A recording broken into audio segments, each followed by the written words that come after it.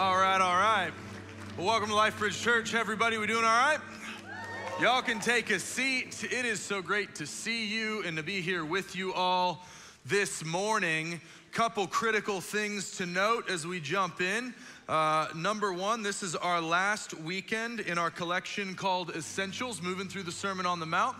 Almost equally important, but maybe just slightly beneath that, is this is the last Sunday that we'll gather before we have college football kicking off, which is a beautiful thing.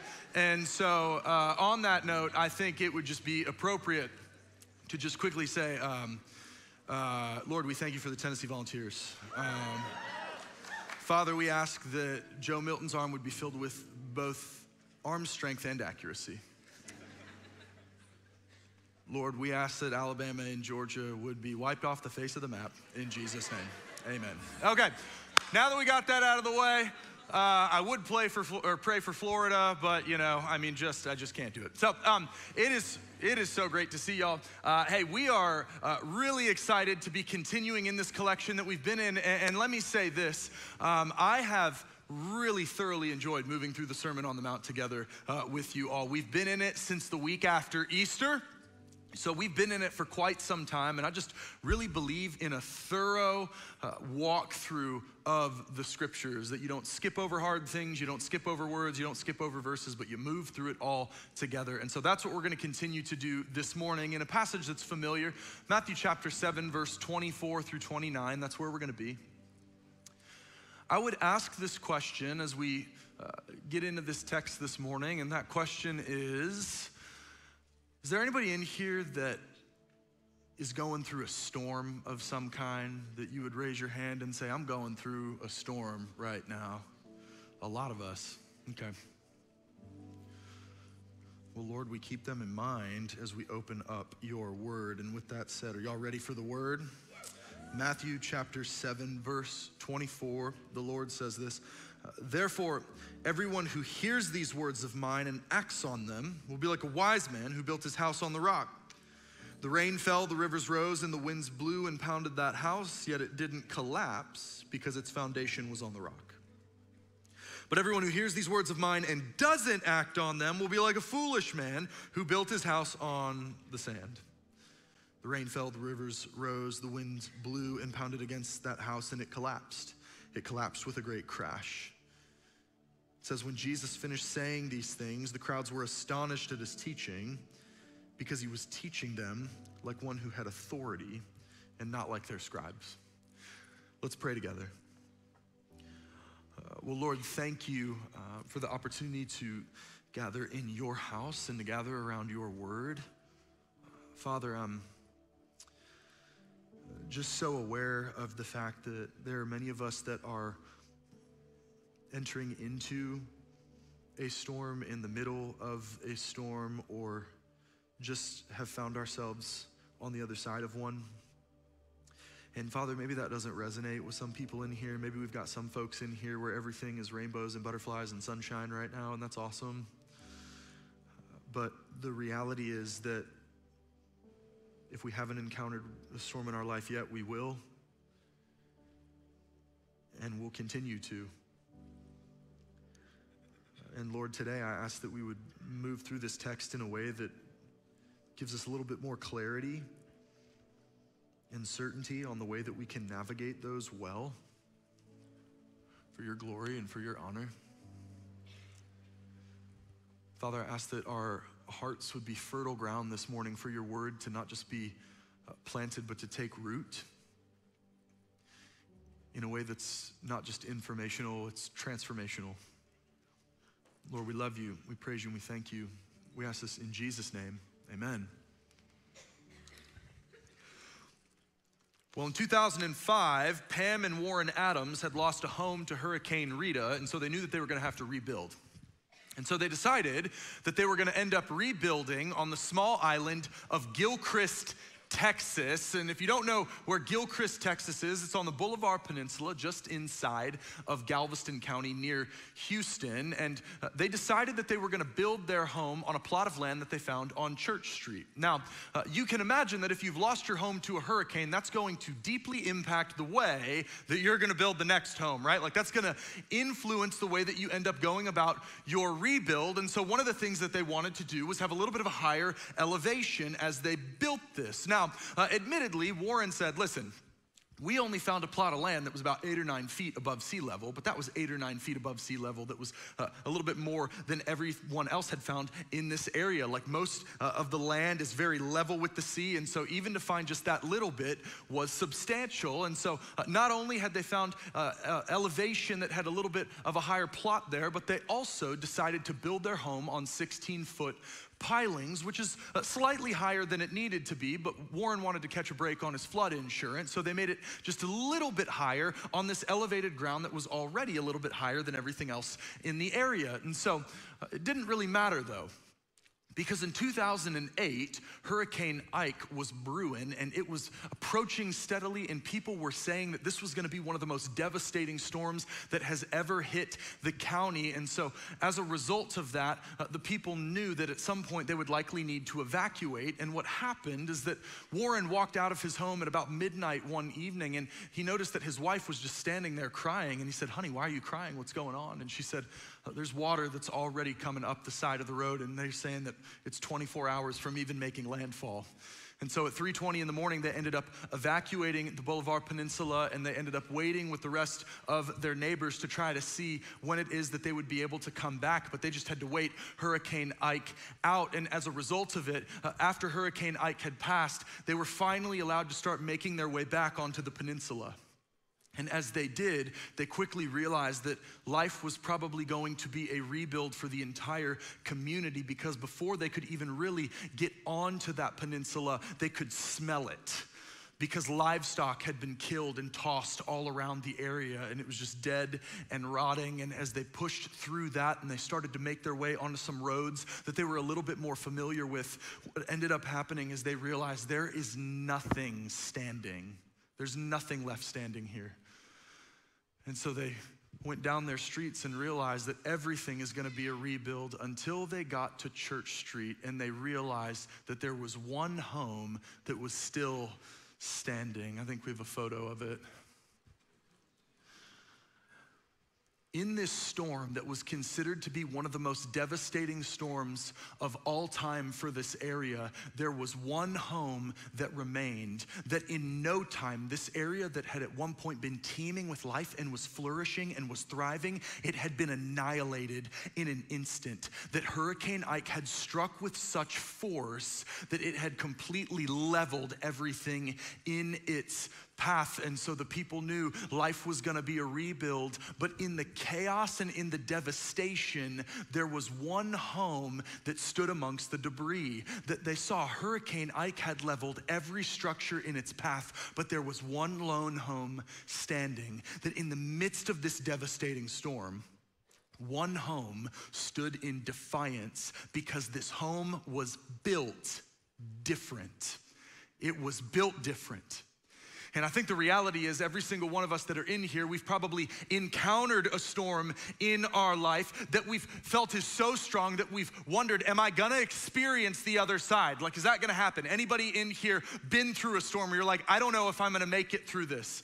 Some of y'all are just good. You never had a storm, that's great. Let us know where you live and how you're living. But for the rest of us that have actually walked through this life with some honesty, all of us know what it's like to encounter a storm where you go, I don't know that I'm gonna make it through this.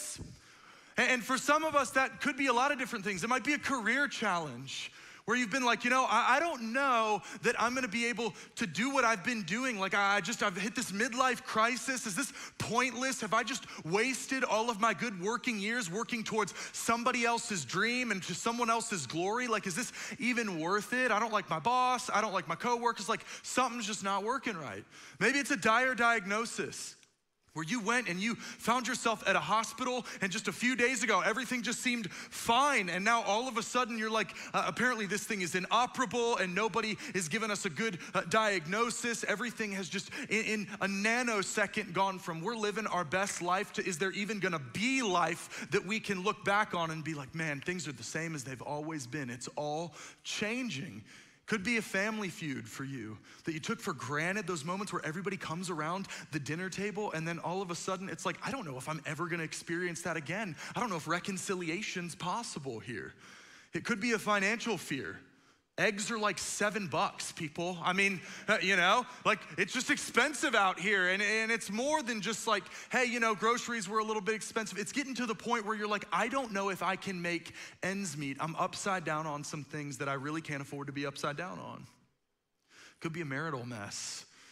You even step into a place like this, and it's like this is supposed to be a safe place where you can come and you're broken and you're hurt and all the things that you really don't want to have to deal with outside of here. You're supposed to feel safe, kind of unveiling those here. But for whatever reason, marriage is kind of one of those things that everybody's like, no, hush, hush, you're supposed to be amazing at that. Don't talk about that.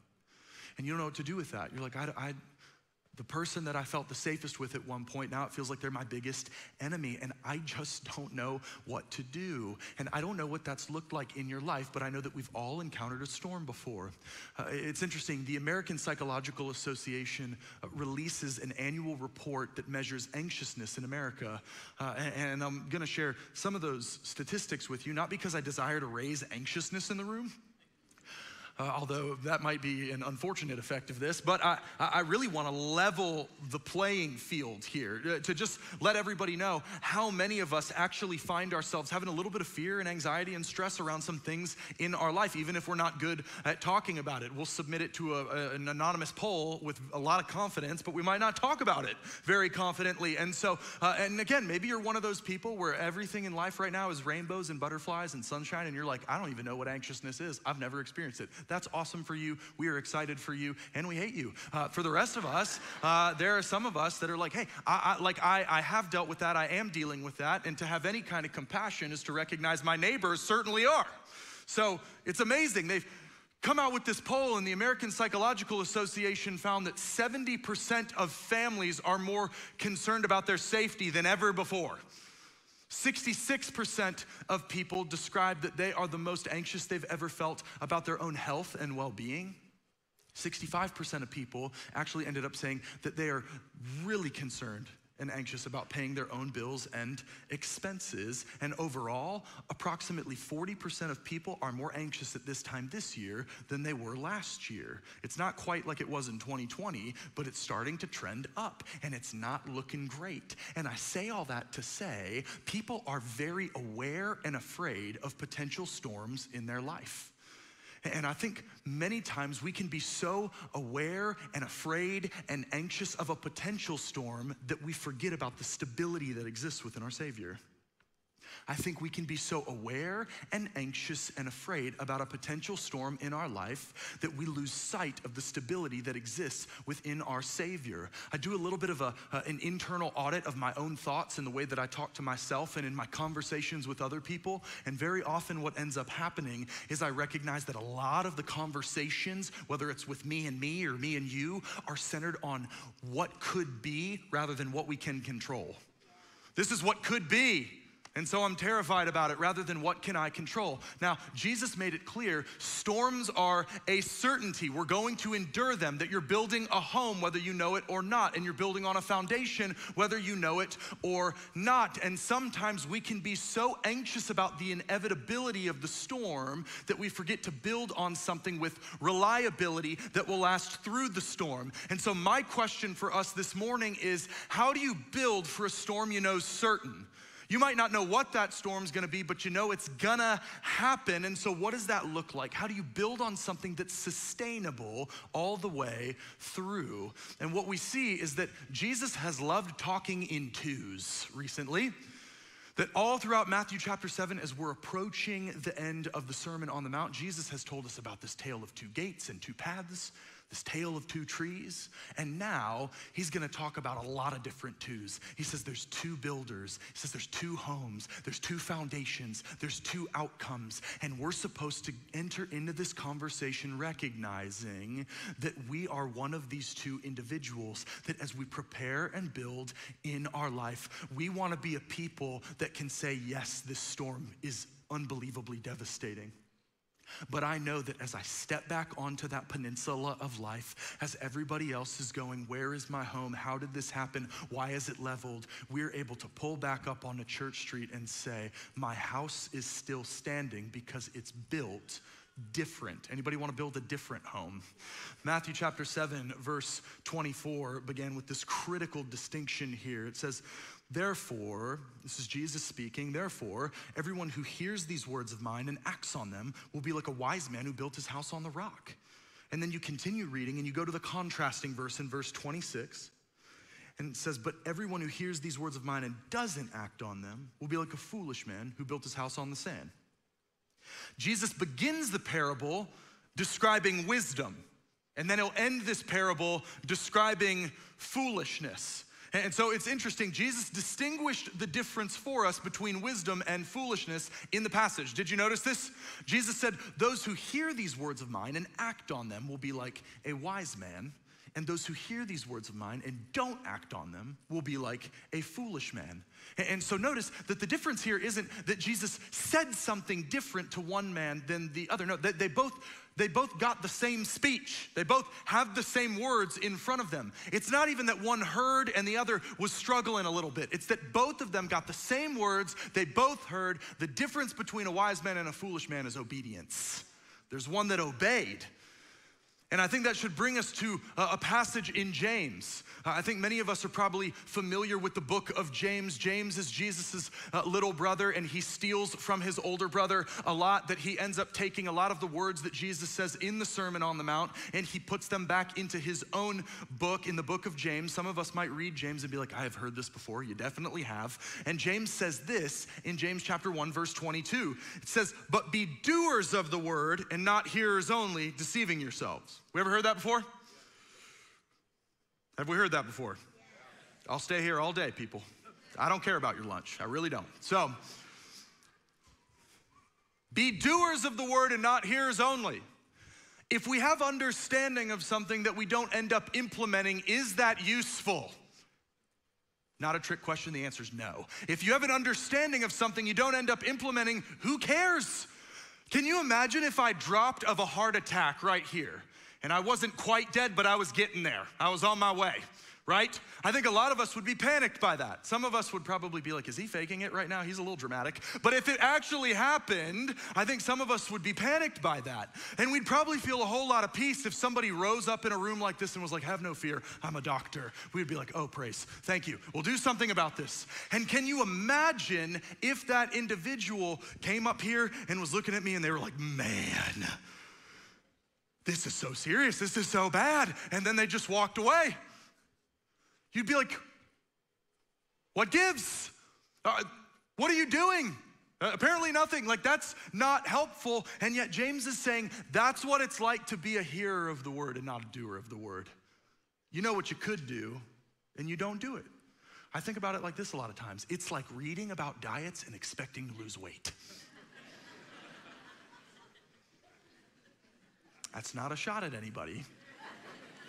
It's just the truth. I read about it. What's going on with these love handles on your people? Like, we know what that's like. I wish it would be that way, but it's not. And here's the thing, I don't have to come up with a bunch of clever illustrations to try to make that point more clear. James expounds upon this himself. James is a phenomenal preacher. He says in verse 23 and 24, because if anyone is a hearer of the word and not a doer, he's like someone looking at his own face in a mirror, for he looks at himself, goes away, and immediately forgets what kind of person he is. What does that mean? What James is saying is he's saying, don't look in a mirror like I do. Don't look in a mirror like Luke does. Seriously, that's what James is telling us. When you read this, what James is saying is that when I look in a mirror, like the mirror in my bathroom in my home is pointless. If we didn't have it there, I probably wouldn't notice, because I don't go to the mirror and start assessing this situation, obviously. I wear all black every day. I don't do anything special, right? I'll see that my hair is everywhere. I probably need to shave, and I'm just like, you know what? Let's throw a hat on. Lord, bless this mess, and let's get after it. Like, that's the way that I live my life, okay? Is that right? Maybe not, but that's the way that it goes. And I will tell you, the way that I interact with a mirror is very different than the way that my wife interacts with a mirror, okay? The way that my wife interacts with a mirror is she can grab a strand of hair that I'm not even sure is visible to the naked eye. And she'll tuck that thing in, sing it a lullaby, just like do all the things. She's running a full diagnostic. And here's the thing, I'm not making fun of her. James is making fun of me. He's saying, you look at a mirror and don't do anything. Someone who's using a mirror properly looks at the mirror and goes, I've got some things that need attention. And what's funny is that word looking that James uses multiple times in this passage is a word that means attentive and careful observation. And so this is not a passing glance, people. It's not. James is implying here that you look in a mirror, you look at the word of God, and as you look at it, it's looking you back, and you're supposed to go, okay, I got some things I've got to address. There's a tension that's needed here that is going unaddressed right now. You're not supposed to look at it and be like, okay, build your house on a rock, not a sand. All right, people, how we do? Like, you're supposed to do something about it. And it's interesting, I think sometimes we find ourselves coming to the scriptures and we do so with a passing glance. Some of you knew where we were gonna be at today because we've been walking through the same thing for 4 months going in order. And you were like, storms, rocks, sand, I know what he's gonna talk about. I've heard this before. But my question is the word of God just a refresher of things you already know, or is it renovating your heart and your soul? See, because some of us are so familiar with it, we don't even memorize it correctly. I'm gonna say something that is really not like pointed at anybody, although I do feel the need to say it might sound like I'm stepping on toes, and my intention is not necessarily to do that, though if it happens, I'm not sorry.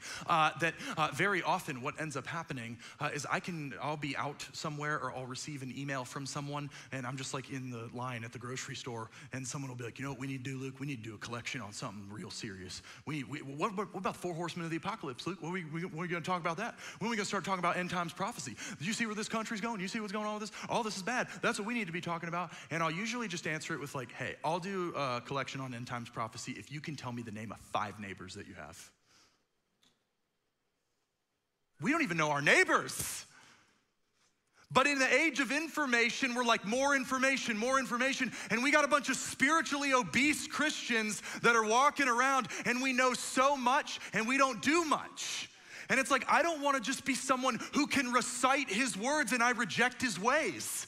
I want to walk it out. Very often we'll read things that we're very familiar with. How many of us, if I said pray for your enemies, you're like, I've heard that before, but I'd rather gossip at somebody that inconvenienced me than pray for someone who's my enemy. Like, we very often find ourselves not doing what we're told. And it's interesting, the difference between a wise man and a foolish man is obedience. That's what the Lord says. They obeyed.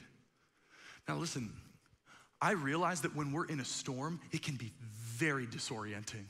That when you find yourself in the middle of a storm, it's very disorienting, and you can start asking God and yourself some really dangerous questions, right? Questions that I think all of us are familiar with, where you start going, Lord, I don't understand, like, what is happening right now? Why now? Why me? Will I be able to weather this storm? I don't know, Lord. What is going on right now? And in the middle of a storm, we can start to become very outcome focused rather than obedience focused.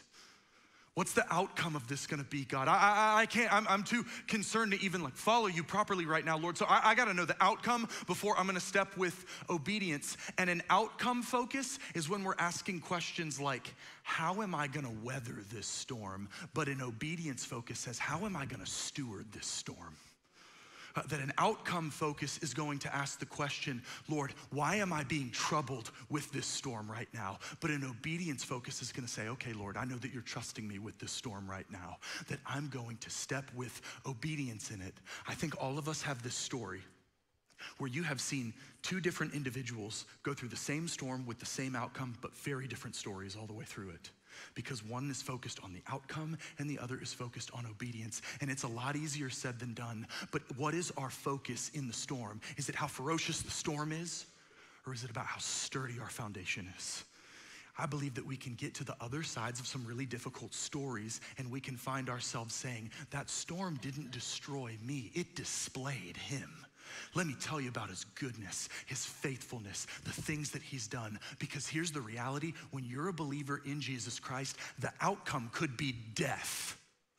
And that's gain for the believer, that we're victorious in Christ Jesus. It's interesting, I recently read this article where I came to the realization that every single person in here can be put into one of two groups. You're either a cow or a buffalo. And I wouldn't just chuck that label around openly. I think it'd be more something you kind of internalize. Definitely don't go calling people, hey, you're a cow. Again, you gotta do the diet. You can't read it. And so, but it's fine. And it's not like a buffalo is much better, right? I mean, buffalo is like a cow on CrossFit or something. But but if you look at it, it's fascinating. I read this article where this guy who grew up in Colorado was talking about how he would see the different ways that cows and buffaloes would interact with storms. That very often storms would roll in over the mountains from the west, and as this happened, cows and buffaloes had different reactions. Cows would react in one of two different ways. Cows would kind of see the storm coming, and they would just be victims. And they'd be like, we're just gonna be sad. We're just gonna let the storm wash over us and be very sad. And then the storm would just go and roll over them, and then they would just sit there for like a couple hours after the storm, be like, you guys remember how bad that storm was? We're so sad about that storm, right? It's very sad. I don't even know if I can make milk anymore. I'm like, that's how they are. And then there was a different group of individual reactions from other cows in there that could kind of be something that was true of the whole group at different times. There would be some cows that would be filled with pride. And they'd be like, I see that storm coming. I'm gonna outrun that storm. And they would think that they're these swift creatures, and they're not. And so as that was happening, they just would kind of be like, I'm outrunning this bad boy. And it would catch up to them, and they were just prolonging their pain. They were just running with the storm. And at some point, they were like, this is exhausting. Like, what is going on? And then they would be like, since it's exhausting, let's be sad. Aren't you sad? Like, that's what they would do. But buffaloes had a very different reaction to the storm. Buffaloes would see that a storm was coming, and they knew there's nothing that we can do about this. That storm is gonna hit us. And so what we need to do is we just need to run into it, recognizing that we can push through to the other side of this, that's what needs to happen. It's fascinating. It's very much like what we see in Hebrews chapter 12, verse 1 and 2. It says, let us run with endurance the race that lies before us, keeping our eyes on Jesus, the pioneer and the perfecter of our faith. For the joy that lay before him, he endured the cross, despising the shame, and sat down at the right hand of the throne of God. Recognize that obedience is more than just endurance in keeping our eyes focused on Jesus. That's an aspect of it. So it's not less than that. It's not saying, you know what, I'm not even gonna look at him. No, there's an aspect of this where yes, it's important to keep your focus on Jesus. That's an aspect of obedience. But full and true and robust obedience is when you find yourself saying, I am fixated on Jesus and I'm running this race with endurance that's been set before me. That it's not just that I have an understanding and I acknowledge who he is, but that because of who he is and what he's done for me, his actions inspire my actions. That I'm gonna run this race that he's blazed the trail before me in, because what we know is that Jesus Christ, it says he's the pioneer of our faith. I love that. Don't you love that word? He's the pioneer. He said, I founded it. I'm the one that it's built on. I'm the one that blazed the trail through the ultimate storm of sin and death, that I have paved the way to redemption and restoration and your righteousness with my own blood, that he not only got to death and stayed there, but he pushed through the storm of death and sin to the other side, that you and I might be here saying, and we too can find ourselves walking down that road because of what he's done. It's interesting. It's obedience that breeds that endurance, that we can endure through it. It says in verse 25, Jesus said, the rain fell, the rivers rose, and the winds blew and pounded against that house, yet it didn't collapse because its foundation was on the rock. But for the house that was on the sand, the rains fell, it says in verse 27, and the rivers rose and the winds blew and pounded against that house, and it collapsed. It collapsed with a great crash. Jesus shows us again, the difference between a wise man and a foolish man is obedience. The one who's wise does, they build on the rock. The one who is a fool doesn't, they build on the sand. Jesus is saying to us that a storm will come and it will reveal your foundation. And we know this, we see this. In Matthew chapter 14, there's a famous situation and passage where we see Jesus walking on water and Peter joins him. We familiar with this? Do we know this? It's okay if you don't. Okay, we're here, we're good. Okay, it's great. For those of us that have never read the scriptures in here, it's this story where what you see happening is Jesus has just fed the 5,000 miraculously. And then he says to the disciples, hey, get in your boat and go across the sea to the other side. I'm gonna go pray. And as Jesus is praying, Matthew chapter 14, verse 24 tells us that the disciples end up encountering a storm. It says that their boat was battered by the wind and the waves. And Jesus approaches them on the water. And Jesus is approaching them on the water. And as this is happening, the disciples get concerned. And they say, it's a ghost. And Jesus says, no. He comforts them and he says, hey, don't fear, have courage. It is I, don't be afraid. And I wanna camp out on that idea of concern because in our culture and society, concern is a currency that you can get a lot of return for. I've noticed that we seem satisfied with this idea that the more concerned I am with a thing, the more I care about that thing. You notice that? I'm just so worried about this thing. I'm so worried about it. And no matter how much you feel like you're worrying about it, it's just not enough because that's what we feel like is a display of how much care we have for that thing. And at the end of the day, what I would say is that when we find ourselves dealing with intense worries and anxieties and concerns, the intensity of those anxious worries and concerns are not always indicative of how deeply we care about a thing, but how shallow we trust God with that thing. It's how shallow we trust. And we see this, that Peter's walking on water towards the Lord, and as he's doing so, his attention becomes obscured by the wind and the waves, and as a result, he starts sinking. His worries don't sustain him towards the Lord, it sinks him where he is. And for some of us, we feel like, I just gotta worry my way to this thing, I just gotta keep worrying about it, and eventually things will work out. And it's like, no, your worries aren't going to sustain you towards the Lord, it's gonna sink you where you stand. That very often those anxious concerns that we carry about a thing in the middle of the storms that we face in life, it doesn't end up creating more clarity around our futures, just more chaos in our present. That we see with Jesus, as Jesus is walking on the water and Peter comes to join him, it's a case study of how you handle storms. Jesus and Peter walking on water truly is a case study of how you handle storms. Peter says to Jesus when he sees him walking on the water, he says, hey, Lord, if that's you, then command me to walk towards you on the water. And Jesus says, come on, Peter, come out onto the water. And that's a great example of a refresher for us. I think a lot of times we remember that scripture as, wait a minute, didn't Jesus call Peter out onto the water? No. Peter requested to come out onto the water in the middle of the storm with Jesus. And I say that because there's a lot of us, you're struggling and you're frustrated in the middle of a storm that you asked for and prayed for. And you're like, well, it's stormy out here. And the Lord's like, yes, it is. But here's the good news. It's like what we see with Peter, that Peter is focused on Jesus. And as he's focused on Jesus, he's stepping on surfaces that other people would most assuredly sink in. But then it says that he sees the strength of the wind. You can't even see wind. And Peter sees the strength of the wind and he finds himself in a position where he starts sinking. And I say that because the good news for us is that the antidote to finding ourselves being overcome by the storms of life is stepping with obedience towards the Lord in the storm. That we see that we step towards him even in the middle of that storm, and we will find very often that we have no need to fear the wind and the waves in the storms of this life because our Savior walks on water. He walks on water. And you notice, it's interesting, Jesus distinguishes the difference between a house that's standing and a house that's collapsing. And it's really not all that complicated, so I'm not gonna try to make it sound like it is. With both homes, they both had a storm to endure. Rain fell, rivers rose, wind pounded against the home, one good. But one had a home that was founded on the rock and the other was on the sand. And I think we can hear this and we can give ourselves a false sense of comfort, if I'm just being honest with us, because I think the way that this kind of gets talked about outside of like a church gathering setting, at least the way that I've talked with other people about it, is it's almost like somewhere along the line we've misconstrued this and we've said, you know, I don't need to worry about this. I'm building my life on Jesus. Jesus is the rock, but you know, the world, that's the sand. And that ain't true. The scary thing is that both of these individuals thought they were building on the Lord. They both think they're building on the Lord. There's nothing about the world in this, not a single thing.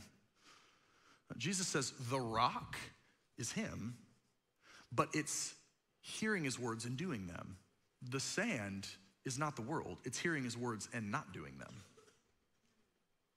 And so for some of us, we're like, you know what? I'm good. I'm building my home on the rock. I'm building my home on Jesus. And the question isn't, am I building my life on Jesus or am I building my life on the world? The question is, are you doing the things the Lord said to do? Are we doing the things the Lord said to do? And I don't say that as like a shot to you. I mean, I wrote this and I was like, I don't like this. I don't like this, God. Are you sure about this? Because I'm pretty sure every person I've ever talked to, I think preachers have said it's the world, and I'm not doing that. I'm building on you. And it's obedience is the difference here. I think it's interesting. I wrote down some questions that I've been asking myself as I got to the end of this. You know, we've been in this collection, just about since the year post-cross. It's been a while. The week after Easter, that's April, folks. We've been going through the Sermon on the Mount. And I don't know that I knew what I was getting into when I did that, but I did it. And so here we are. And one thing I've found to be absolutely true as you move throughout this is you realize if there's a theme that runs through the Sermon on the Mount, it's whatever you thought the bar was, it's higher. Jesus raises the bar.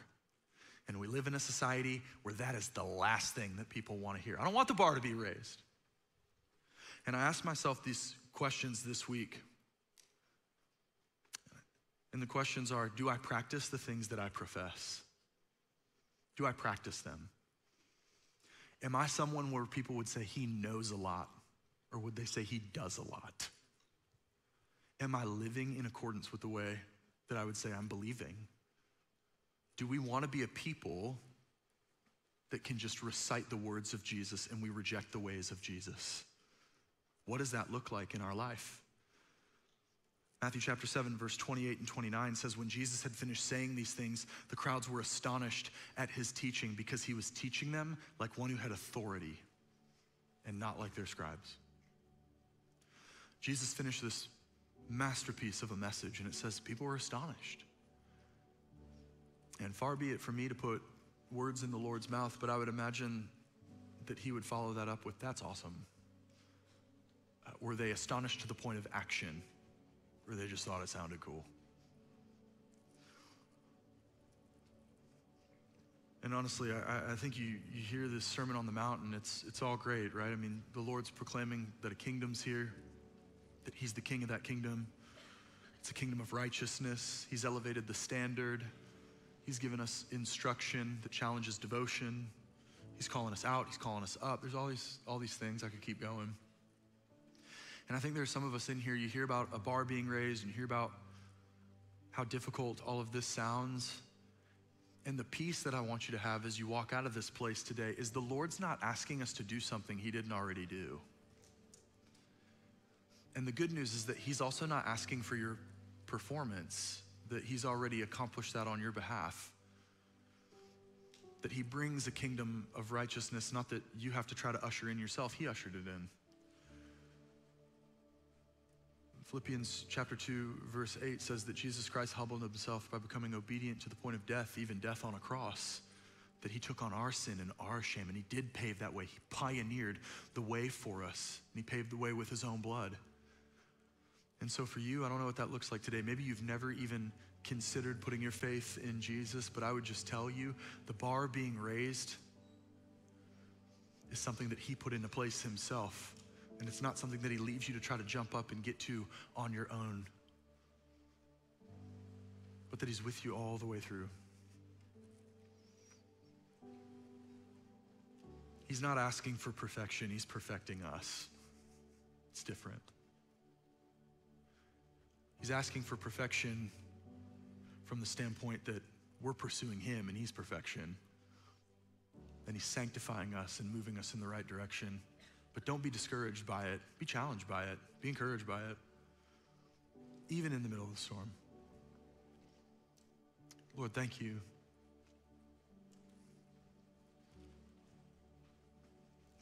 For the opportunity to gather together.